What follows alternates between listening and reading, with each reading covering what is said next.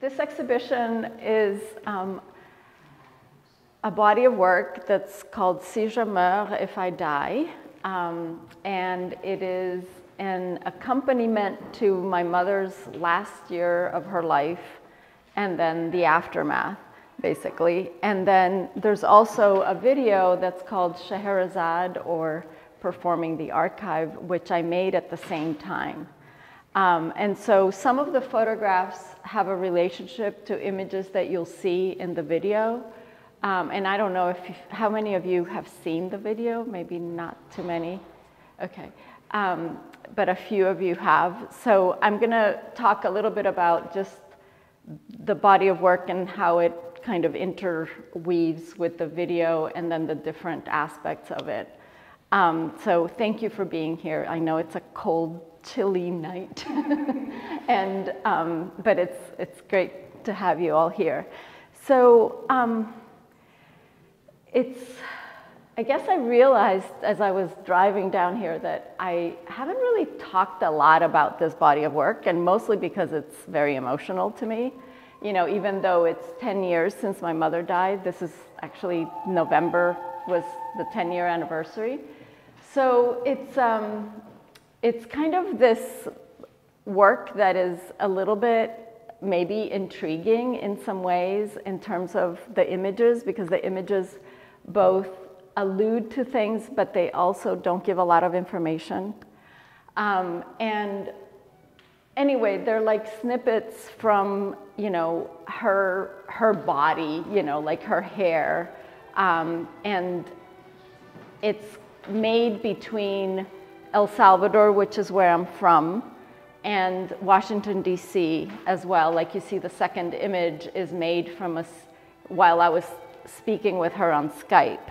So, you know, so it's kind of thinking about my family history a lot, my history, about how I've constructed my sense of identity, which I have tried to do through many bodies of work, and also kind of thinking about legacy and letting go and loss and memory.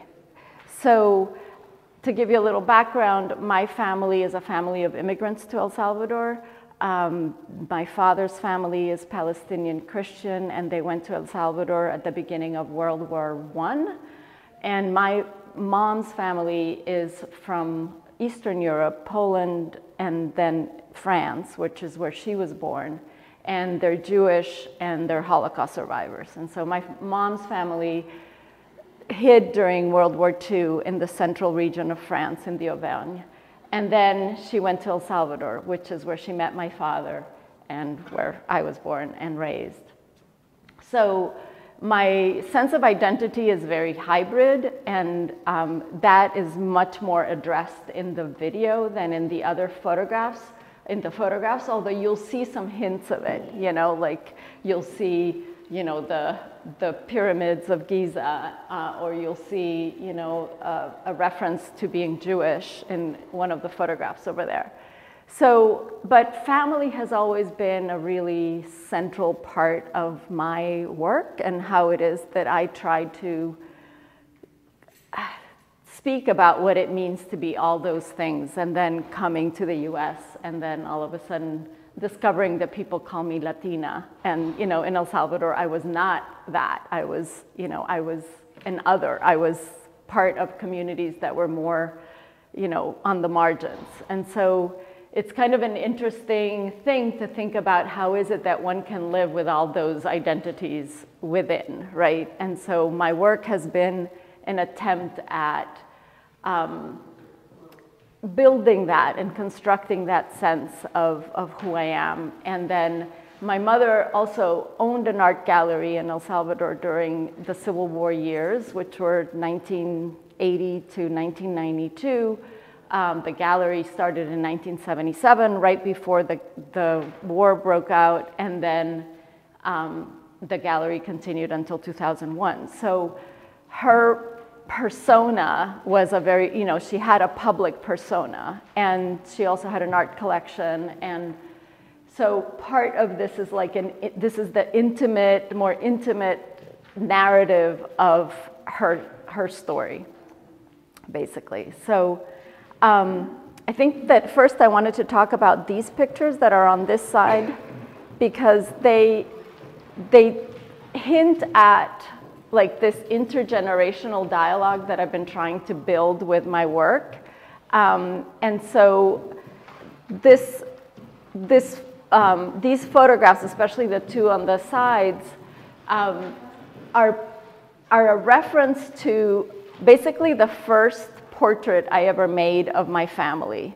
So in 1986, I was visiting my grandmother in Paris, which is where she was living.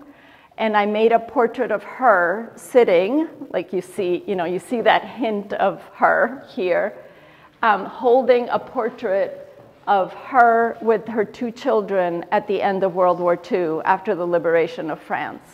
And so, this is after they had been hiding for a while. So this picture, then I reconfigured it and rethought it through, because as I was packing my mother's things in her house in El Salvador, I found pieces of fabric of my grandmother's dress. My grandmother was a seamstress, and so it was amazing that my mother had kept these pieces of fabric that were part of the same dress that I had photographed her in 1986. So I started to think about, this is kind of an intuitive thing, but I started to think about how these remnants, literally remnants of things, are kind of part of the archive. I have used archives, family archives, throughout my whole career as an artist, starting from the family album to then other archives that I've used that are either personal or like part of the family or an extension of the family, or even public archives. So I started to see my mother's house and the objects in the house as part of this archive. And this was kind of a hint along the way. And then, so I first made this picture, which is most of the photographs here, where I started photographing in 2011, and then I completed the series in 2016. But then I made this one in 2020, and it just seemed like, I don't know, like it was as if, I don't know, maybe the veil of grief was like lifting or something, like there was like this marking that I had to do by making that photograph. So, and then this is the wall of her house. Her house is an adobe house in El Salvador, and she had these windows that were different colors. Well, she has, the house is still there. And the light, as it comes through, it just creates these rectangles of light that are colored light on the wall. And so, it's also an allusion to her love of Rothko and the modernist, the Brazilian modernist, Janelli, Arcangelo Janelli. So it's like my conversation with, these things that have influenced me, as well as her, like what she loved in the house. So like I said before, this is kind of like a portrait because it shows her hair. And, I kind of reflect on the fact that now, her hair is white, but, at some point, these curls were dipped in chamomile so that they could stay blonde. And that was not just a vanity thing, but also a survival thing, because during the war in World War II, they were hiding and they wanted they wanted my mother to look blonde, so that the Nazis wouldn't get her. So it's sort of like these kind of inside, conversations that I'm having with myself about these moments that mark my own history. That is from a sculpture that she commissioned an artist who worked with her in the gallery to make of her. And as you see, it's partly blue, but it's not all blue. It's because of those windows that have light that reflects on them. And so it just changes the piece, right? Because it's not really a blue sculpture. But you can see the little part of her hair, you know, on the top. And I like that dialogue with this picture because it just makes it, you know, it's like a before, after, like time passing by kind of thing. Here I'm revealing a little bit, like the windows that are tinted. So this is like an orange and a green window in her house. And then there's like a little bit of a different kind of window which alludes to both a different land, which is the Middle East, which is where my father's family comes from, as I said before, but also the whole idea of photography, because my dad was an amateur photographer. And so this is from a rephotographed slide that he had made when they visited Egypt in the 1970s. And I have that measuring tape, you know, on top, sort of as a, I don't know, this allusion to like measuring time, measuring land, measuring, you know, space, whatever, however it is that you'd like to think about it. But it's things that I found in my mom's house. These are all things of, you know, that are like part of this little puzzle that I'm putting together. What else can I say? This one. This one is perhaps like the most like kind of mysterious and intriguing one, in the sense that at the same time that it's like very intimate, but also it speaks to her gallery.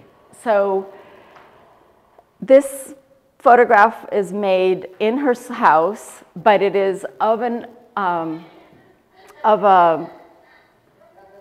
armoire that was part of an installation by the artist Moises Barrios, who is a Guatemalan artist, when they did an exhibition at the Gallery in 1992 that was commemorating the encounter of Spain and the Americas. And it was called the Altar of Memory. But by this time, this particular armoire that was part of his installation was an armoire in her house, right? And so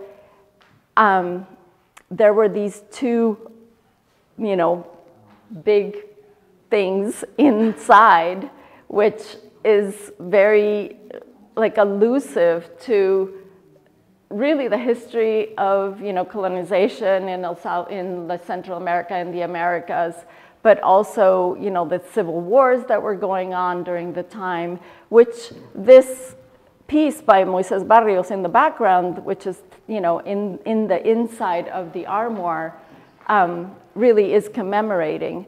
But those two, I can tell you that they are sculptures. It's basically that sculpture wrapped inside and another one. So, you know, like I'm giving it away, but basically when you see the photograph, it's just pretty spooky, right? So it's like this allusion to death and allusion to memory as well, because of the portraits that are around inside the armoire.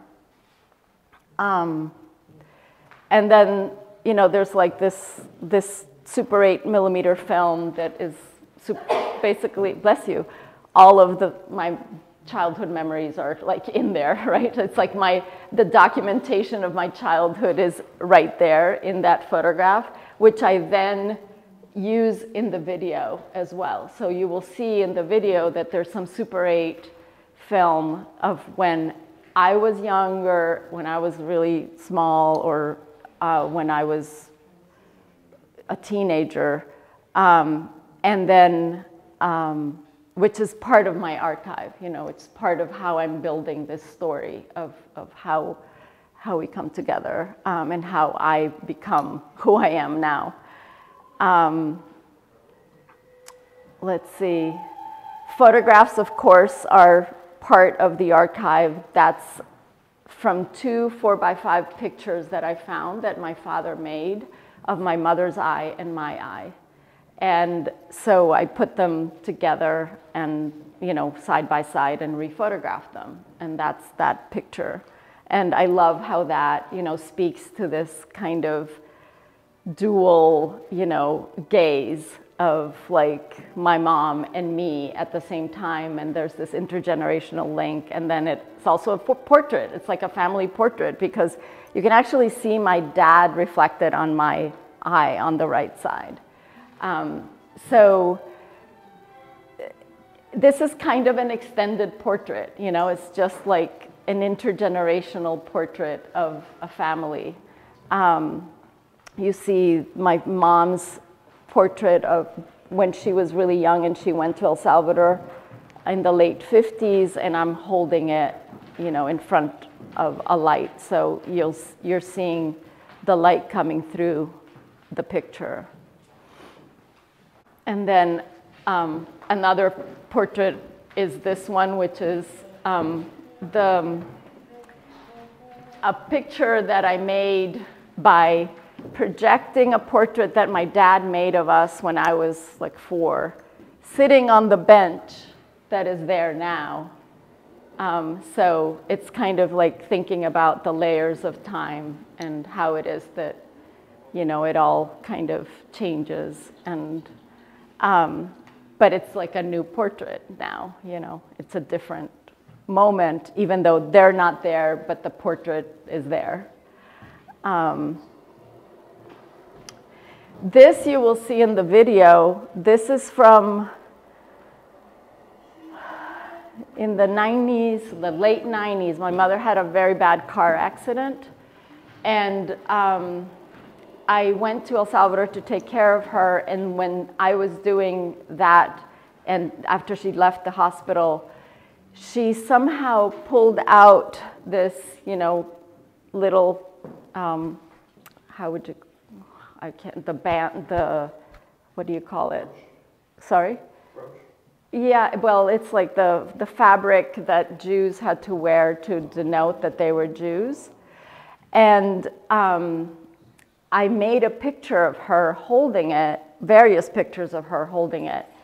And in 1998, I made a body of work that dealt with her hiding during World War II in France.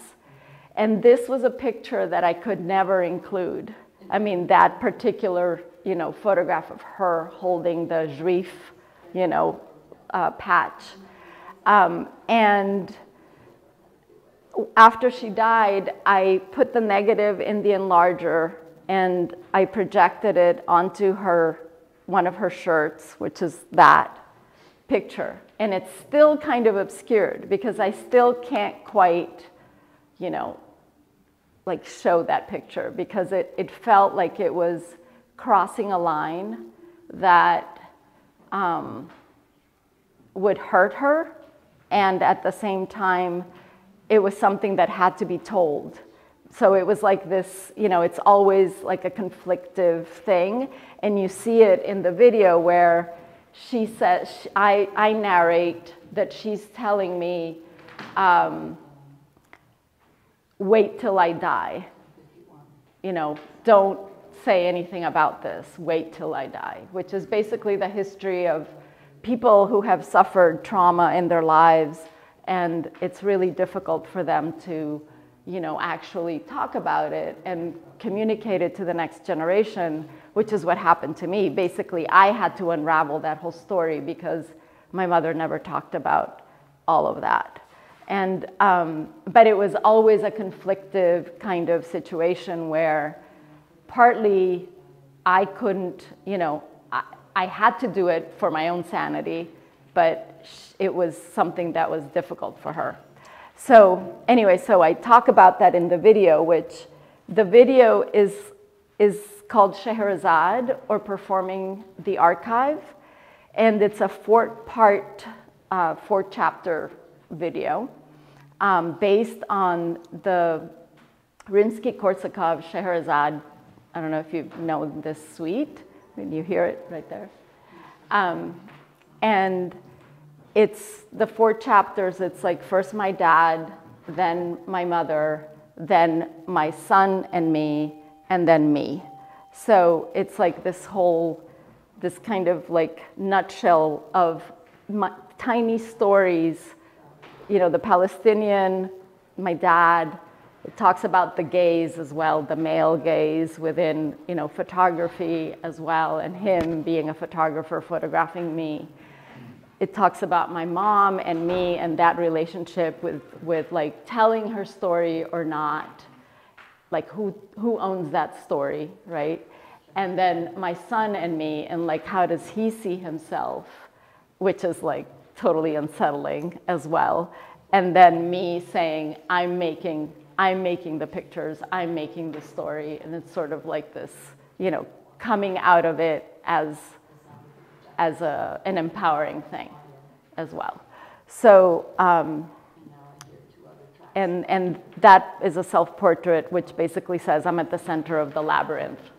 My mother's gallery was called El Laberinto, or the labyrinth, and her house is kind of like a labyrinth. It's designed that way. She designed it, and it's sort of like a labyrinth. So that's kind of in a nutshell, and I would much rather have you guys ask me questions. And if you want to watch the video for a little bit and then ask me questions, that's fine too. But yeah, I mean, that's in a nutshell what this whole body of work and this video is about.